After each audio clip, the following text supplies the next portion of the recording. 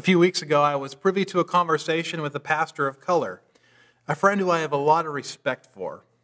The race issue had reached a boiling point, and he started to describe some of his conversations on social media. He talked about speaking out and some of the frustrating feedback he'd began to receive from someone in a former church of his. Wrinkles started to form on his brow as the seasoned and typically calm pastor described the interaction in detail. He was uncharacteristically flustered, and almost as if acknowledging what was boiling underneath, he said, usually I like to play the long game, but something feels different now. That stuck with me for a while, and I began to wonder exactly how his quick game might be different. Maybe it involved more direct statements and showed less curiosity for the other person's position. Maybe it cut out the moments one would look for to celebrate common ground. I can't really imagine it, but what if his quick game included some accusations, disassociation, or even, God forbid, a call to socially cancel the person? That would be extreme for my friend. But the truth is, if those thoughts had passed my friend's mind, I get that. I've had similar feelings. There's something in me, too, when I hear something I disagree with on the news or from one of my friends that jumps up and says, yeah, but that urge seems to be even stronger when I'm not sitting right next to them. My fingers hover over my keyboard ready to craft the perfect response that's going to rock the internet, get nothing but positive feedback, and change the world. And then I think better about it. I remember my epic failures. I remember only opening up a can of worms. But if you're like me, that urge still pops up from time to time because of this insistent belief that words matter and that I can make a difference. And that urge is fueled by something inside of me that sees an injustice in action or thought and wants to cry out by saying, that's not right. Chances are, in the chaos and confusion we've experienced in the world lately, you've had a desire to add your 2 cents. Perhaps you've watched the video of George Floyd dying and you felt sick to your stomach. That's not right, you wanted to say. And you wanted to do something about it. Maybe some of you have watched the riots. You heard the story of the black officer who was shot by a targeted attack against police. And there was something in you that said, that's not right. A couple of months ago, even before the news broke about George Floyd, we talked about weeding through the noise and the importance of making wise choices regarding how we talk about people and issues so that we could be good for the world by speaking good into the world. In many ways, it was an invitation to disengage from some of the hot-button issues and refuse to get swallowed up by them. But what happens when the world has had enough, when injustice has gone too far, when we've been brought to the very brink? Is there a way to engage the world that will bring meaningful change? Maybe you're a parent or a grandparent who is concerned about the next generation and wants them to be productive and positive influences for their communities in the days to come. Perhaps you're a son or daughter who's worried your parents don't get the moral issues of the day and are hindering important progress. If you happen to be in any relationship whatsoever whom you have a fundamental disagreement with, I'm really glad that you're here. Because here's what's at stake. If we don't think carefully about how we're going to bring about change, some of those relationships that are on the brink now aren't going to be there in the future. And perhaps even worse, some of those relationships you feel are safe and secure will be gone. Many of you know that's true because there are important relationships you once had that fell apart or naturally slipped away because of some ideological difference. Unfortunately, silence doesn't always help either. Simple silence might preserve a relationship, but if we really care about real change, then we'll be divided internally and our relationships will be hollow. Is there a way to engage the world that will bring meaningful change? It turns out that we aren't the first people to struggle with questions like these. In the late first century, Christianity had spread throughout Asia Minor and Europe, but that spread had cost them. They went through considerable seasons of persecution, and all of that seemed to climax under the Emperor Nero in the 60s when he burned down Rome and pinned it on the Christians at the time. Both the apostles Peter and Paul lost their lives during that wave of persecution. And persecution would continue until the 90s. But people weren't dying like they had been dying then. Perhaps that indicated to some that things would finally be getting better, that there was an end to these difficult days in sight. But then something happened in the city of Pergamum. The church had lost one of their own there. A man by the name of Antipas was put to death simply for his faithful witness to Jesus. News of it began to spread throughout Asia Minor. And I have a good hunch that a good number of them were starting to second-guess their decisions to follow Jesus. Wasn't Jesus supposed to come back and make sense of this mess?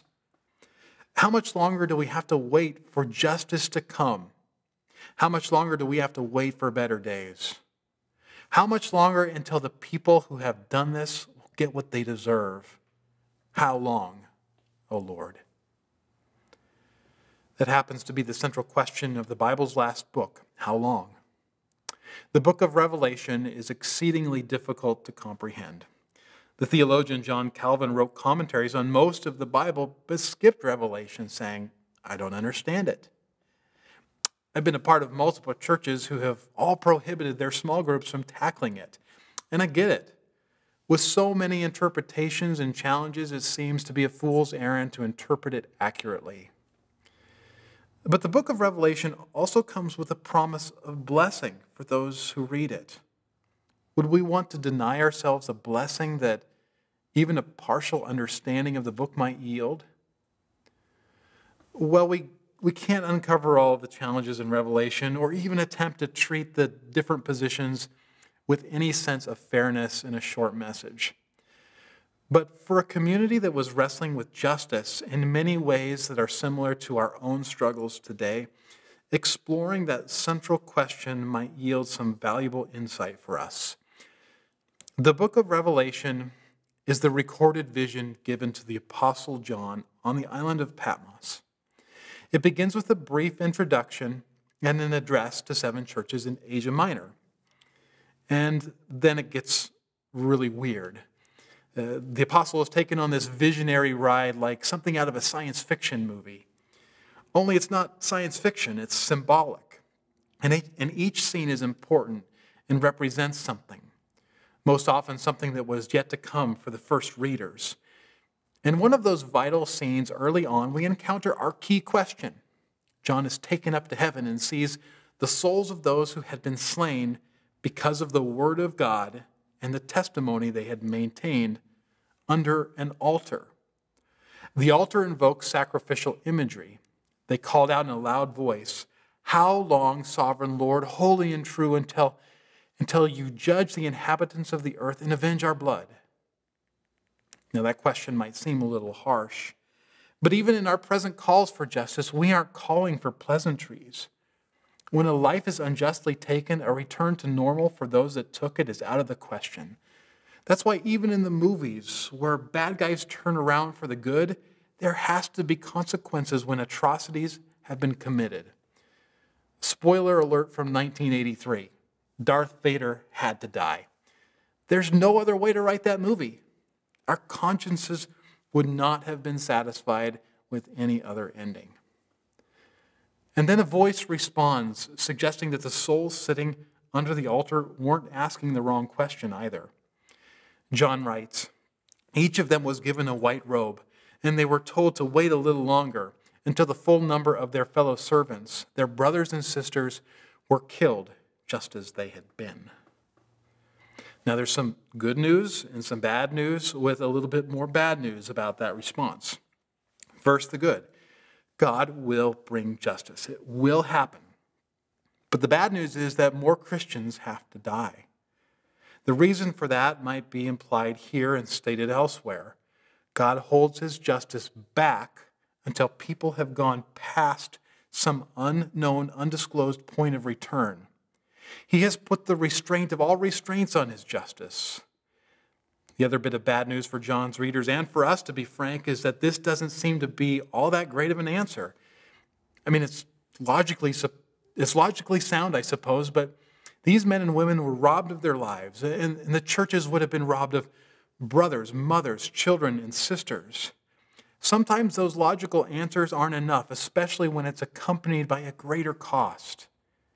Is it possible that there's a fuller answer, something that's a little bit more palatable ahead? In Revelation chapter 10, John is given a vision of a giant angel with his right foot planted on the sea and his left foot planted on the land. This is like the Incredible Hulk of angels. He has this little scroll in his hand. Then the angel says, there will be no more delay. The mystery of God will be accomplished. Then another voice comes from heaven and tells John to take the scroll and eat it. It will turn your stomach sour, but in your mouth it will be as sweet as honey. Well, it happens just as the voice says.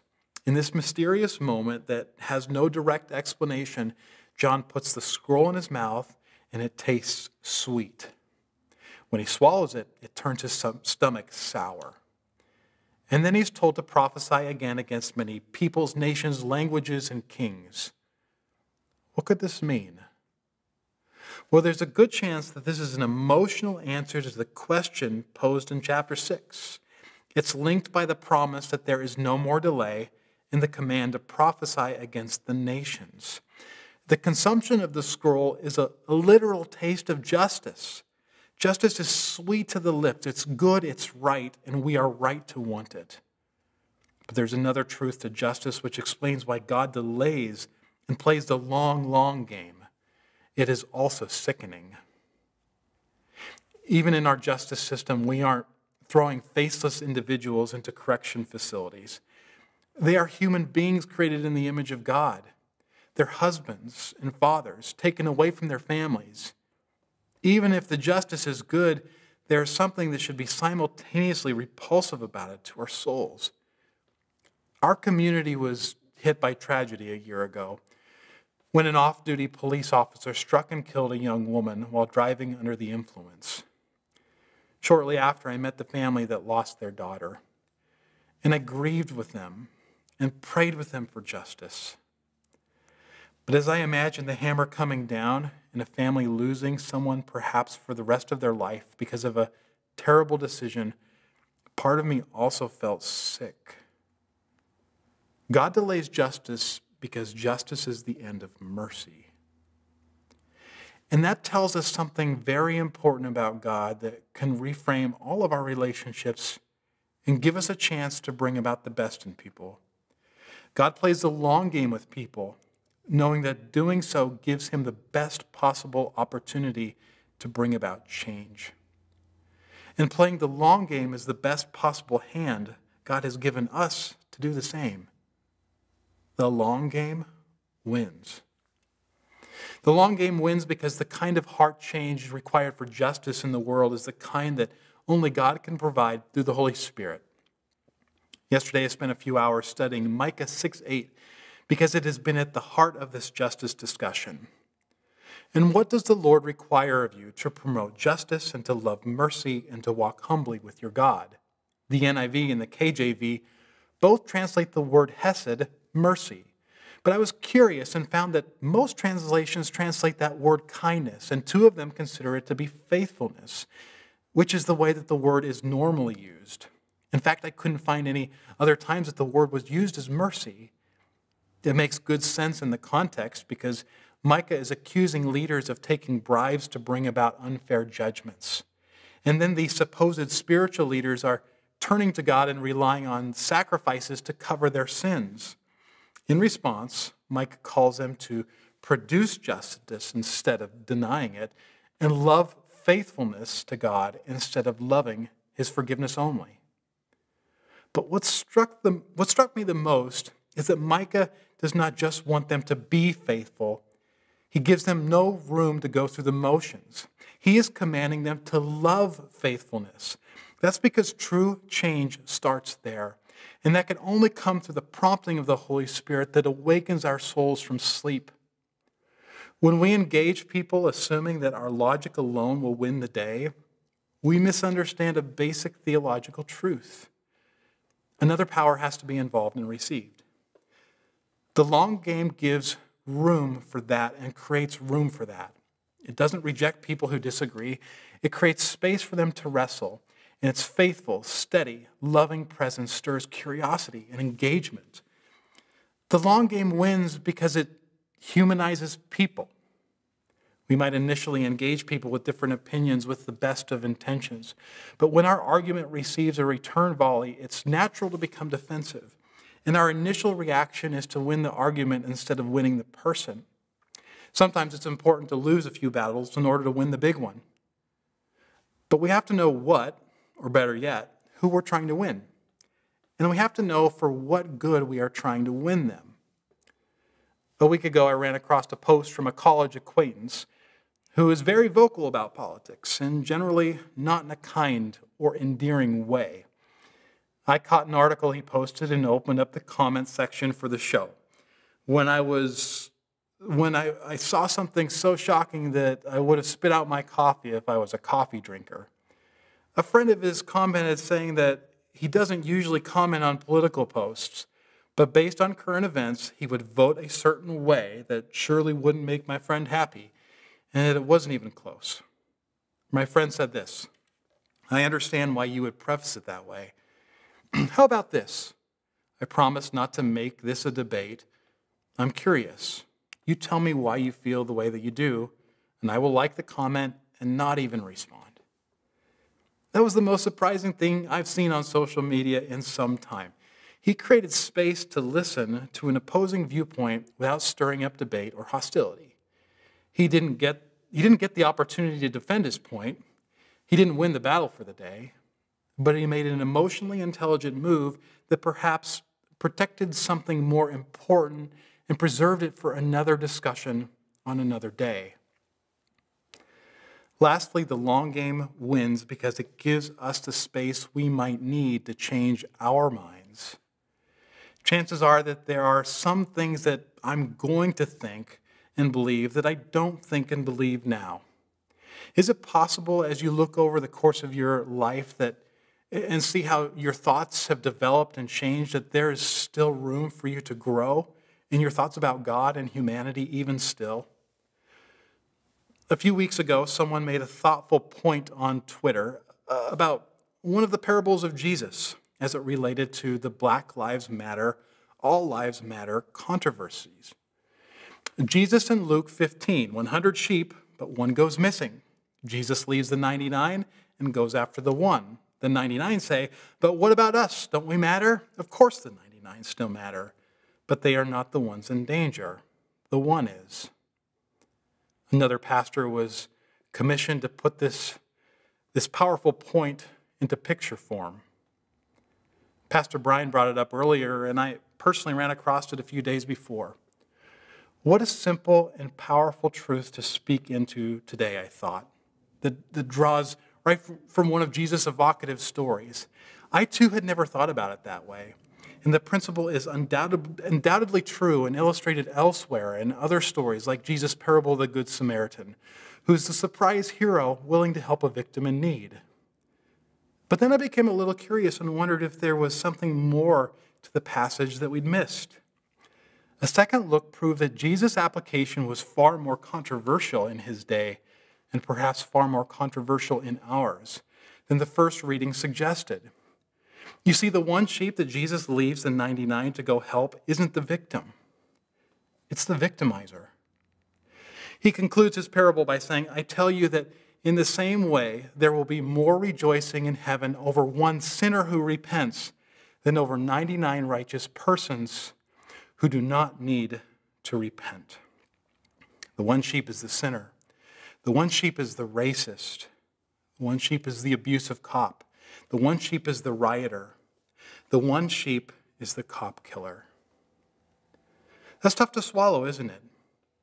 But when I think about God's justice and how good and right it is, I can't help but think that his justice is also hard to swallow too. The long game gives us a window not just to win people on the fringe, it also gives us the opportunity to win people who are nearly off the cliff. Do you know that grace never appears on Jesus' lips in the New Testament? Grace never appears on his lips.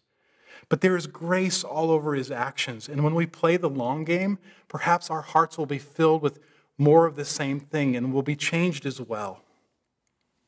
In 2019, Avengers Endgame was released in theaters, and it made $2.798 billion, just edging out the previous top earner by a few $100,000.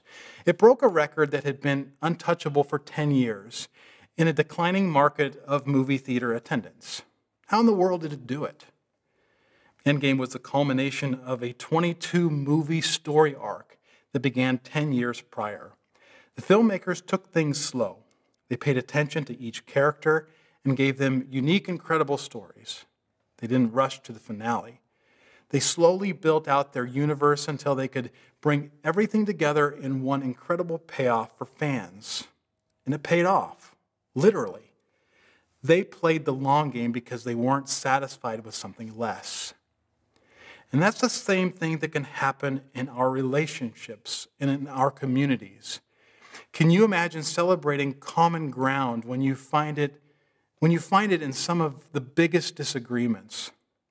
What kind of opportunities could you open up by trying to understand where people are coming from emotionally instead of drawing quick conclusions?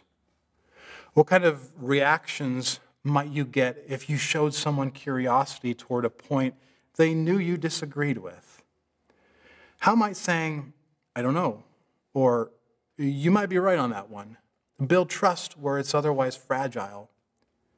By playing the long game, is it possible that we could bring life and change to someone we'd otherwise have missed? Megan grew up in the Westboro Baptist cult, memorizing Bible verses during the time when social media started its rise. She was uniquely suited to share the church's message of hate via Twitter in between the church's protests of military funerals. Her Twitter followers quickly grew with the media attention.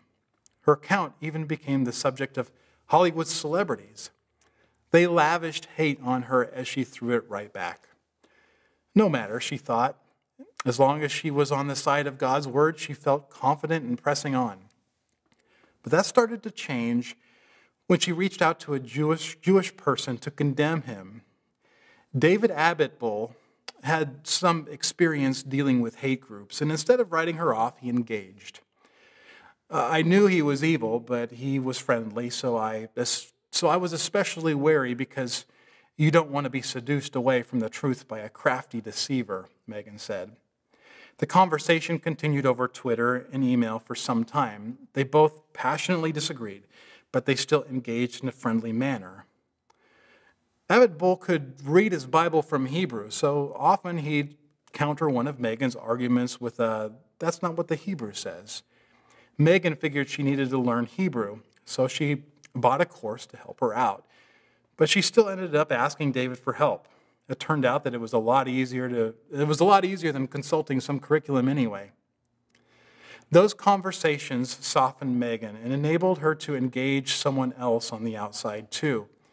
The man initially reached out to her via Twitter to express his disagreement with the cult, but the conversation quickly turned. Megan recounts, "I asked him some kind of pointed question about the Bible. He said something like, 'I can't answer that, but I have never been beaten in words with friends.'